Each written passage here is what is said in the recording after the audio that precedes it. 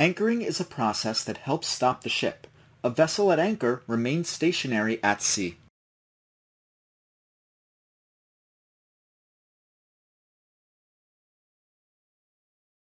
Anchoring in calm waters. Approach at slow speed. Let go anchor with either headway or sternway. Sternway is the preferred option. The vessel generally starts gathering sternway once the propeller wash reaches amidships. The engines must go dead slow astern as the anchor is let go. Engines are stopped once the cable starts paying out. Engines are touched ahead to reduce weight on the cable after anchoring. If you anchor with headway, the cable grows aft. This procedure, though not wrong, could harm the vessel's paintwork. Anchoring in different depths. In anchorages up to 10 meters, 32.8 feet deep, the anchor and cable should be let go on the run, allowing for about double the depth before checking the cable. Sufficient cable should be paid out.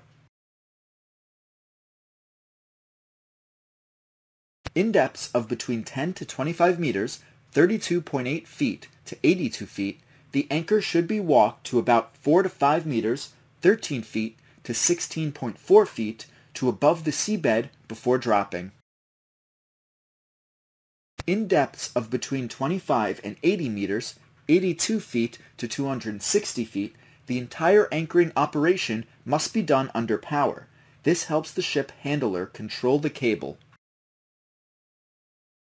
It is not recommended to anchor in depths of 80 meters, 260 feet, and above. Anchoring against the current.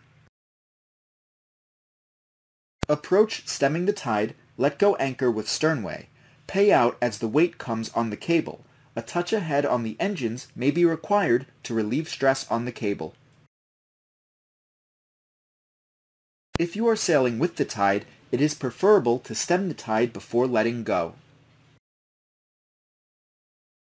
With the tide beam, let go about 2 to 3 shackles. Depending on water depth, check the cable and allow the vessel to swing to the tide. Complete the anchoring procedure as normal after vessel completes her swing. Anchoring against wind. Approach heading upwind. Let go the weather anchor. If you are heading into the wind's eye, the vessel must cast off one way or the other before letting go. Cast should not be excessive. If the ship seeks to lie across the wind, correcting helm and bolt engine movement helps correct the swing. Anchoring against current and wind abeam. Approach stemming the stream. Let go the lee anchor. When the vessel gets her cable, the stem will swing to the wind and the cable will grow clear.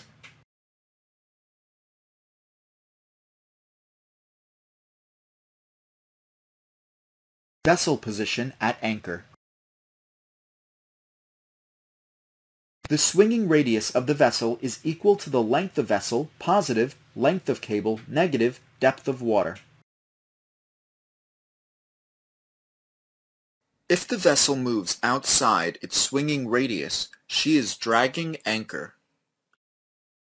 From the example above, length of ship from bridge to anchor, 122 meter, positive length of cable is 6 shackles, 6 times 27.5 meters equals 165 meters minus depth of water, 12 meters equals 275 meters, 1.5 cables.